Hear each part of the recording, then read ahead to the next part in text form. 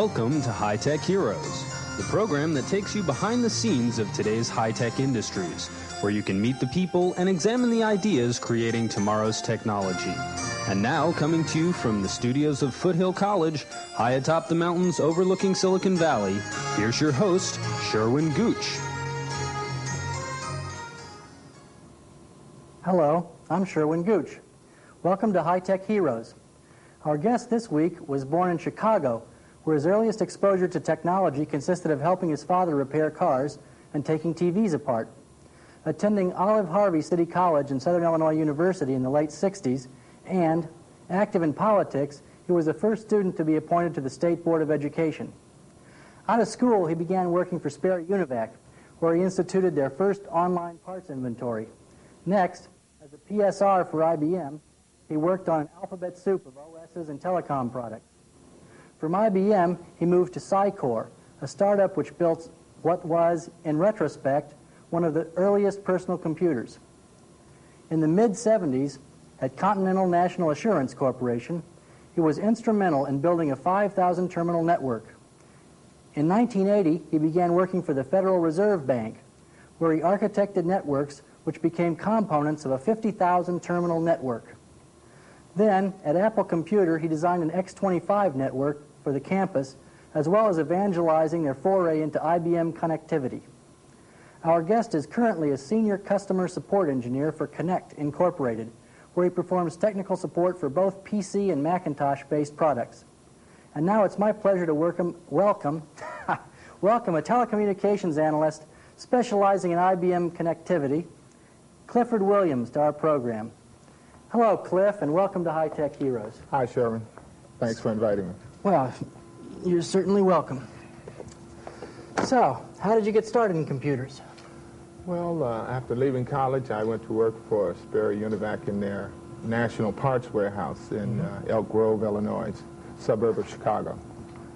And the thing that intrigued me was that the parts that they listed for their engineers to use in repairing their various products was not inventoried in a computer. It was kept on sheets strewn about, and we actually had to have scooters to go around the large warehouse. It's more than a mile long.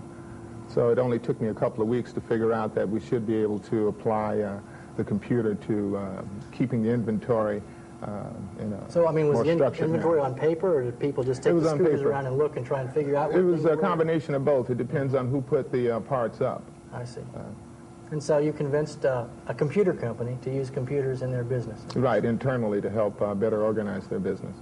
And it resulted in an increase in productivity, and it made our job of servicing the engineers' requests for parts a lot easier.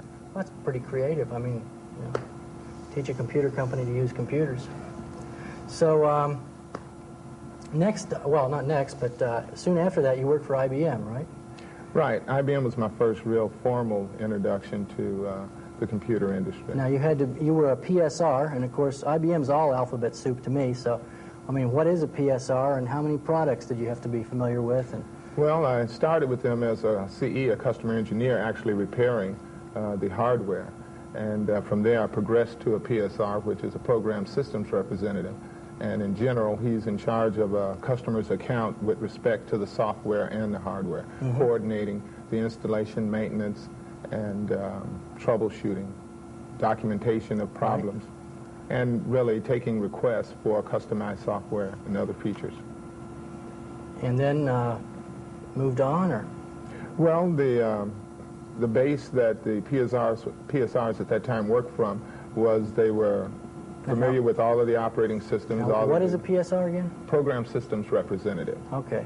And he coordinates the software installation in a given customer's account, upgrades, ordering of new software, upgrades to existing software, installation, helps coordinate training, troubleshooting any problems. So that means you pick one operating system or one piece of an operating system, be an expert at that, and then whenever a customer has a problem with that, they direct them to you?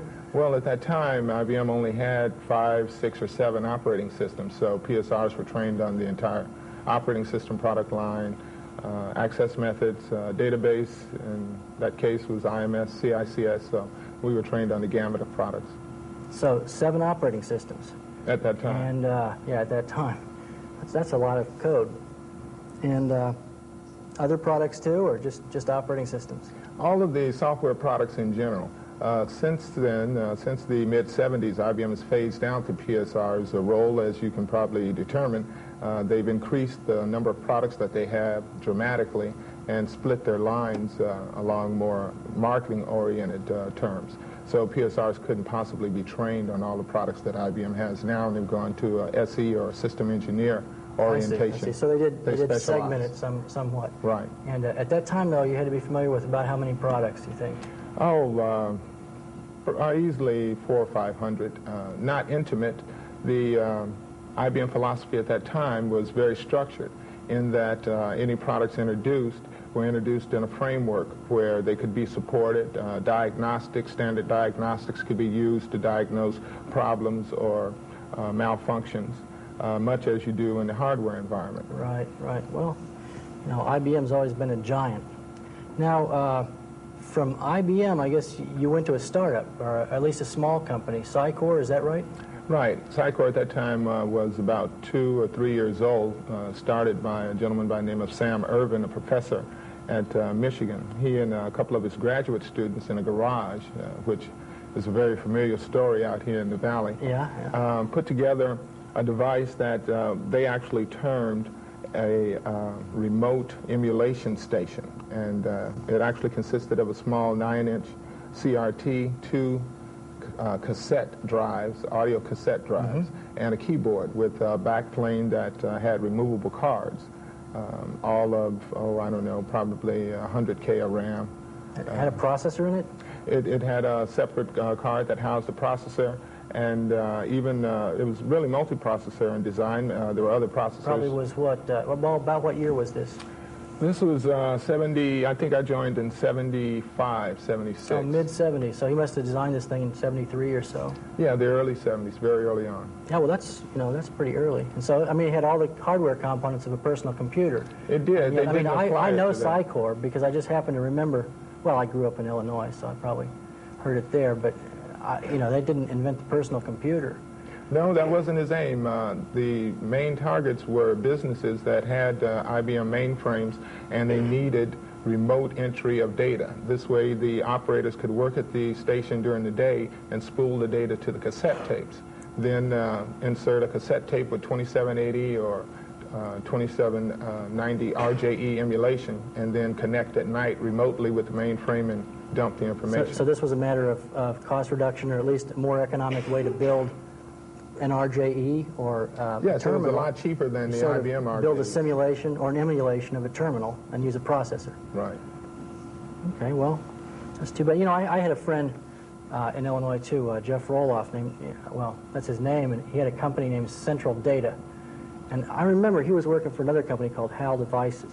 And he also had, he had the idea for the personal computer, but he kept telling me that, why don't we get a computer and we'll get a keyboard and maybe some kind of storage device, a cassette unit or a disk drive.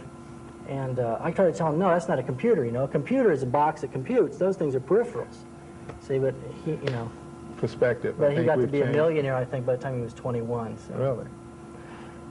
Yeah, I would have made the cover of Electronics magazine even then. So, I guess.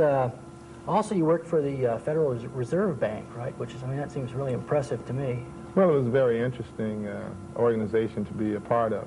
The Federal Reserve Bank in the really late 70s, early 80s, 1980 when I joined, had designed a SNA network to run on top of a packet switch network, a private packet switch network, which they plan to procure, implement, and maintain on their own. So the Chicago Federal Reserve was given that task, and I became a part of that group. Wow. And so I've always been curious. How are EFTs actually done? What's the data there? How's it shipped? Electronic funds transfer is itself not an intricate process. It's staged. That is to say, an individual establishes a checking account at a bank. that bank, in general, most banks, with the exclusion of savings and loans, are a member of the Federal Reserve organization. That is to say, they have a constituent relationship with the Federal Reserve. And they basically have an account. The Federal Reserve is often referred to as the bank's bank. Right, okay. So when you have a checking account, say, at your local bank, and you're traveling, you write a check, the organization that takes your check deposits it at their bank, which comprises a second bank that's a member of the Federal Reserve's organization.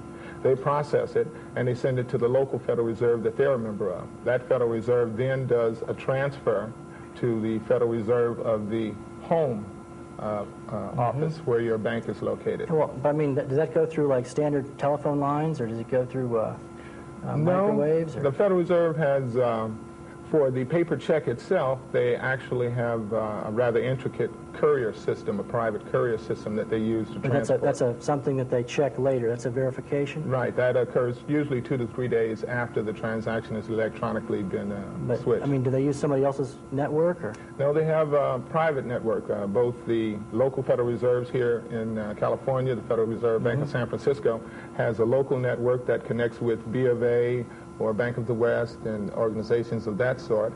And the New York Federal Reserve has a local network that connects it with its banks, and then there's a Federal Reserve network that interconnects all of the Federal Reserve head offices. So are those packet networks then? Like currently, it's an X.25 packet switch network that's privately owned by the Federal Reserve. Well, that's interesting. It's you know what form the data is in those packets and stuff? Well, no, I'm not that current. I see. Well, maybe we shouldn't go into that anyway. Okay, well, in a few minutes, I guess you're going to tell us, or actually demonstrate a few of your products that you're working with right now. But right now, watch this message.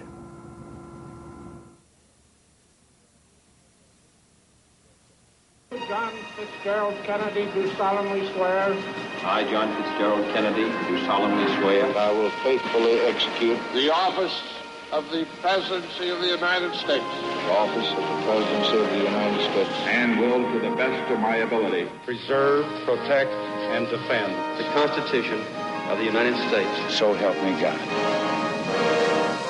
The Constitution, the words we live by.